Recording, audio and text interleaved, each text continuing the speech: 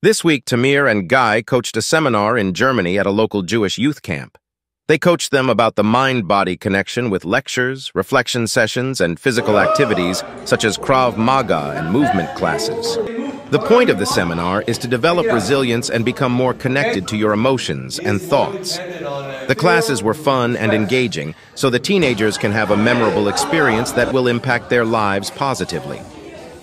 If you take part in a Jewish youth camp, consider to invite our Israeli professionals to your programs.